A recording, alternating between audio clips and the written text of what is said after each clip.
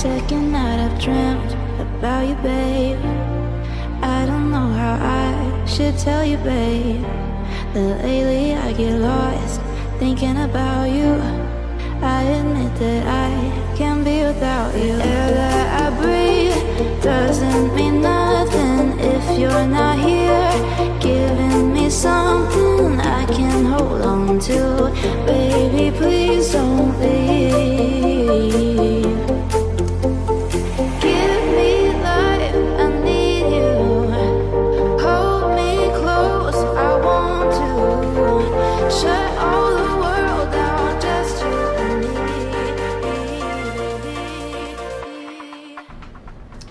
Right. Oh. Won't be needing that. That can stay here with my stuff. We definitely won't be needing a broken ratchet strap. I hope not. Chuck that away. Yeah. This is what we'll be needing. Some feet. Right, so Ben's been keeping it in quite good condition all season. And I've got to go have a little play with it this afternoon, so we're just getting some feet ready. Got 3 left facing ones, as you see, and 2 right facing ones. Ben's just gonna find me some bolts, have a bit of lunch, and then I'll be getting on my way, and we'll get on with today's video.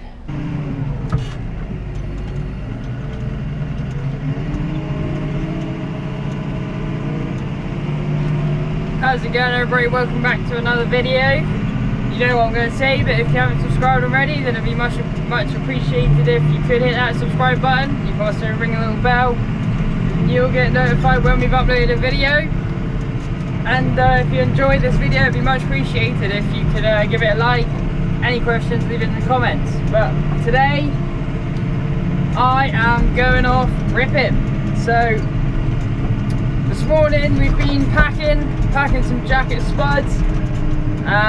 Ben has been ploughing, so yeah, we're getting on with that now, and the rest of the crew is grading some spuds, but I've been allowed to go out with the KV ripper and go and rip over the second to last spud field, which we actually finished digging yesterday. So the spud harvest is almost at an end already. It's gone very fast, but well, hopefully you can't hear the radio, don't want to get a copyright strike. But yeah, I'll head on. Well, got to pop into a 5-acre field first, which Ben's ploughing next, and I have got to just rip round the headland where they've been hedge trimming, because obviously that would have compacted it down a little bit. And after that, I'll be headed up to the 27-acre on cow farm number 1 and ripping that over. Ben has already done, I don't know, 1/3 of it, so I've got a nice afternoon on that, and hopefully it all goes to plan.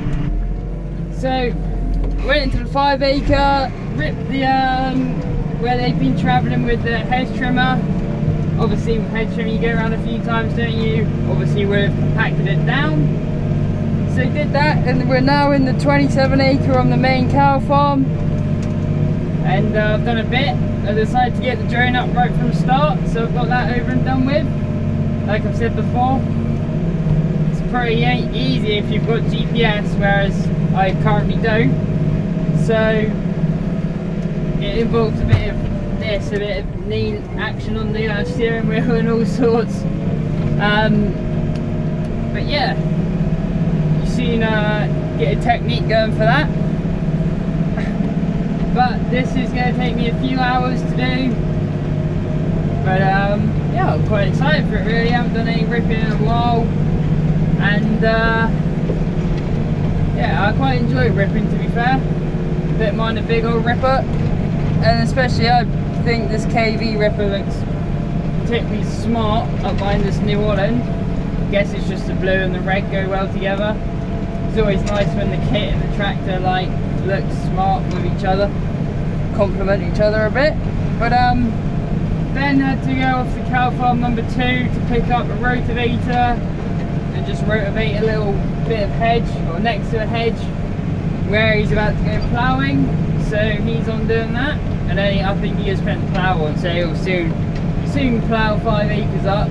Here by the gate, obviously, where we've been travelling a lot with trailers, because like I said, we only, well, this field had 2 varieties in it, and then the weather changed, so we finished digging this field yesterday, which leaves us 1 field to go, which is about 10 acres. So if we had a good day in it, it'll break the back of the work, and then harvest 2020 for the spud job will be over and done with.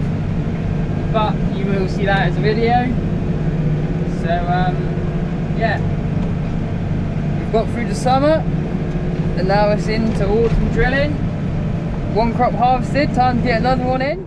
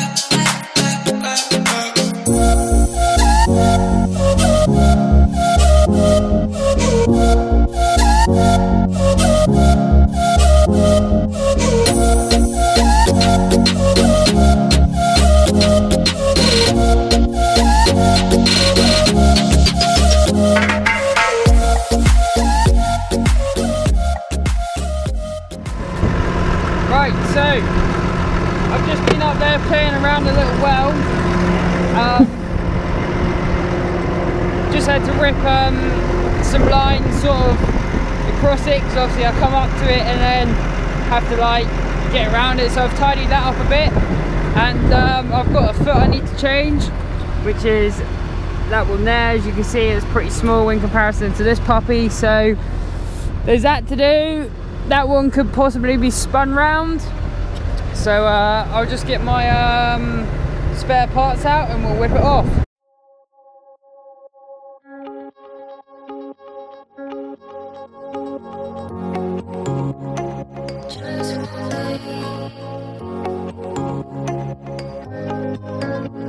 Alone and loud, that's how I feel. I dream all night and day. Could you give us a chance if you mind? And I deserve it, please, one last time. Could you give us a chance? We'll be so fine. I hope one day, somehow, I always will meet again. Cause I've been wondering why we still play as we were friends. I hope somehow I always will meet again. It's time to care. We should just share love one day.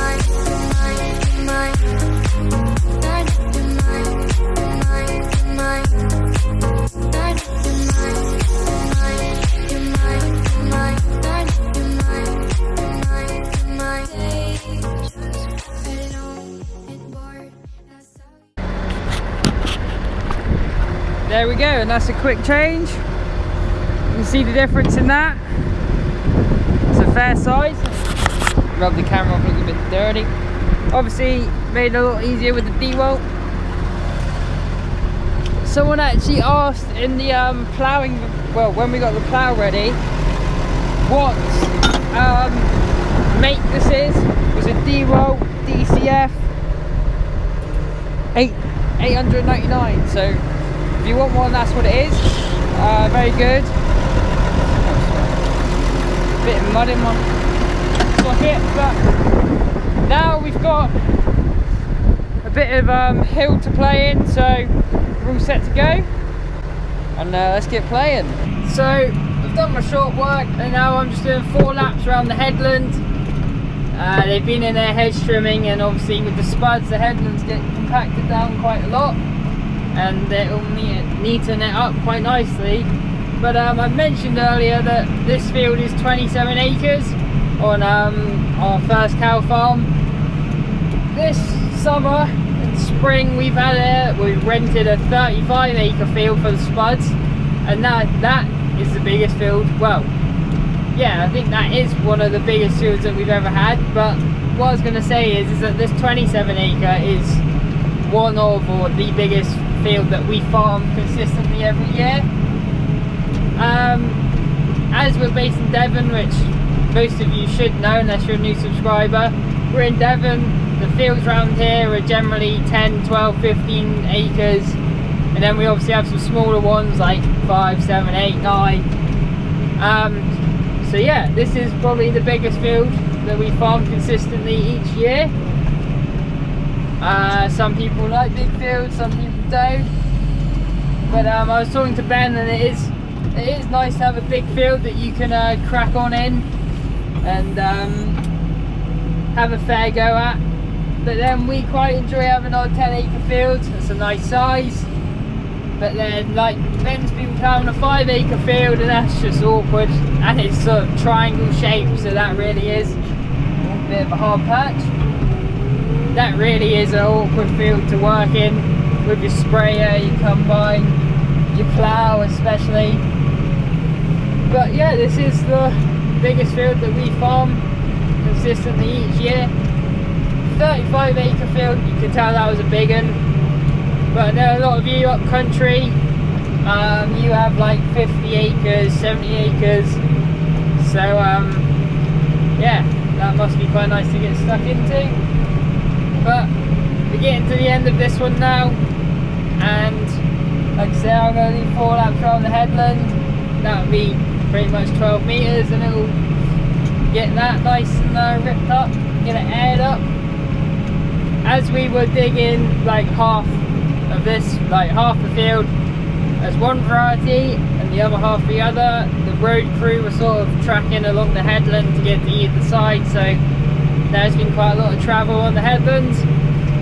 But it has ripped up nicely, and it'll be able to dry out, and that'll do the soil some good. I think there's going to be some lime to go on here, and then we're ready for Ben to get on with the plough.